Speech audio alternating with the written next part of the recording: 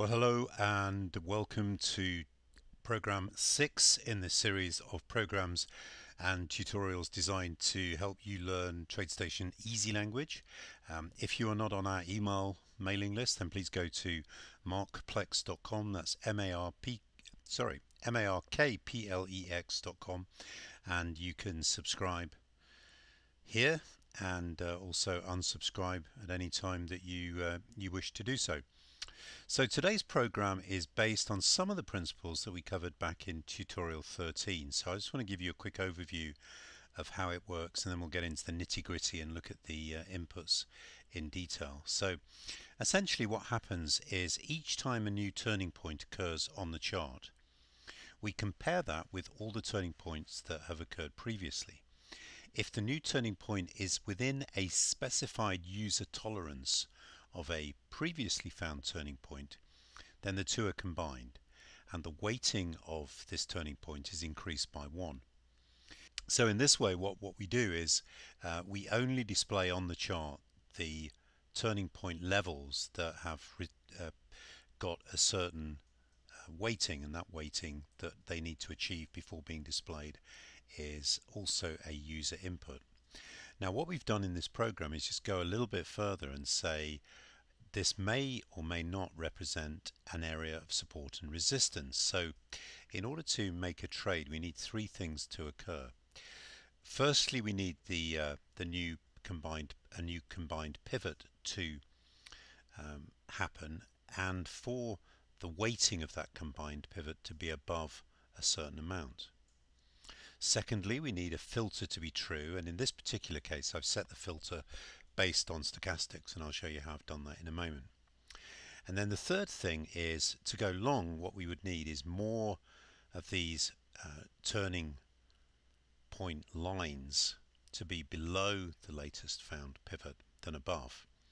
And the opposite of that, if we were going to go short, we'd need more of the turning point lines to be above the most recently found pivot than below it. Now there is a slight complexity to that, but I will explain that when we get into the inputs.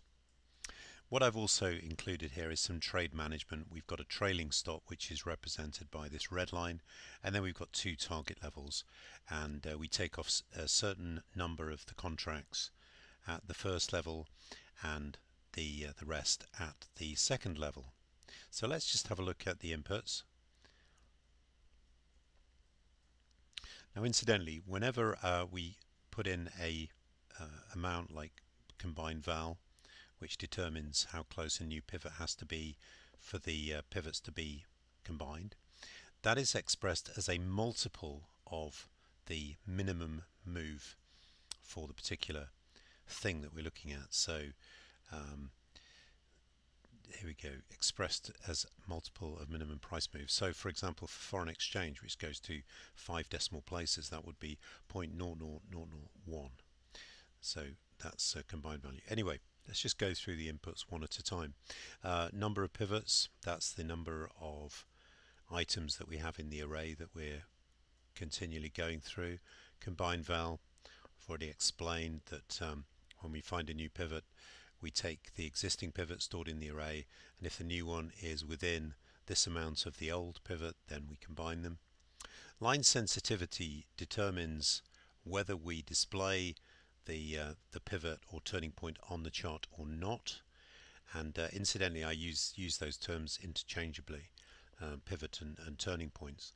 It also determines whether we get into a trade. In other words, the combined pivot needs to have a weighting greater than or equal to this line sensitivity for it to be valid to make a trade. Left strength and right strength determine what makes a pivot, and you can look up that just looking at the TradeStation pivot function. Now DirVector, this is the thing that I mentioned. Generally, if this is set to 0, then we just need the, for example, for a long trade, that the lines below the latest found pivot must be greater than the number of pivots above the latest found pivot. What this does is just mean that we just need more than just a simple majority of one greater than the other by this amount. My var 1, 2, 3, 4, 5, 6, these are the inputs for your filters, so unless you use them, they're not used. Contracts, the number of contracts that we buy or sell. And then trailing value, again expressed as the minimum price move. This is the trailing value, the first target, second target. Incidentally, the second target is added on to the first target. So for example, if we got into a trade, the first target would be equal to entry price plus 70 times minimum price move. The second target would be equal to entry price plus 210, in other words 70 plus 140 times the minimum price move. First target contracts is the number of contracts that we take off at the first target. And then to explain these three inputs, I'm just going to quickly show you them on the chart. It's probably just easier to do that. So for example, format strategies, the combine color at the moment we've got set to blue. Could make that, for example, black. Just going to set that to black and show you what the chart looks like now. You can see those lines have gone from blue to black. The one that controls whether we show the combined lines is this one. If we set this to false, then all those horizontal lines will disappear. Just going to say close. So you can see we've still got the trade happening, but we can't see the combined lines. And then finally, the oops, I'm just going to. There's no point changing it here because it won't have an effect. What we need to do is go format strategies and go down, change that to false, and then you'll see that the trade management lines that show the trailing stop and the targets are still there. And the reason for that is because this is a trade that happened today. If we go back to some of the historic trades that didn't happen today, then you should see that you won't see those trade management lines appearing. So let's just go back and look at the trade we were looking at, and I'm just going to go back and change all those things back to what they were.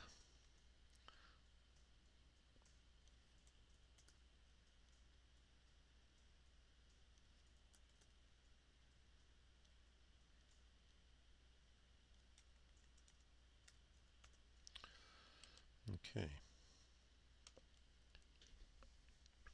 So the other thing I wanted to show you was the filters, and these are things that you can change yourself. So this is really more of a rather than a strategy, it's more of a strategy template, because what really is going to determine whether you get into a trade or not are these filters. Now in the one I'm going to provide on the site, these are all going to be set to false, but what I've done in this example is set filter 1 to be slow D less than 20 and slow D greater than 80 for filter S1, and those figure then into whether we get into a trade or not.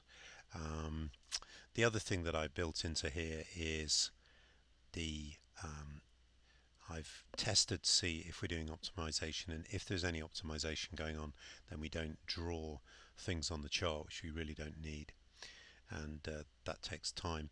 The other thing I've done differently from tutorial 13 is tutorial 13, you remember, we cascaded the template. In this case we just go through sorry, talking too fast. In tutorial 13 we cascaded the array. In this program what I do is actually go through using an index so that we're not having to keep sorting or rather cascading the array. Anyway, I hope this might be of use to you, and thank you very much for your attention. Again, if you're not on the Markplex email list, then please go to markplex.com and join the list. Thank you.